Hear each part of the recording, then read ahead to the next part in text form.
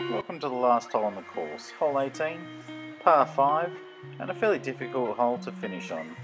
Needs a good drive off the tee, and you're aiming down the far right hand side of this to end up in the middle of the fairway at the end of it.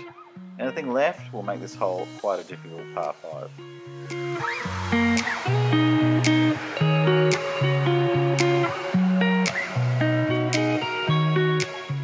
Play safe with your second shot, hitting it down to the right hand side of this fairway, and just fairly straight and a short iron should do it.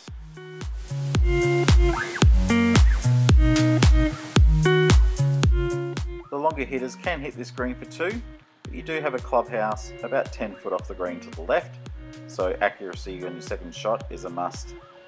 This green is a fairly easy green, but it does slope towards you and quite big, and some slopes that need to be learnt to be able to get a good birdie here.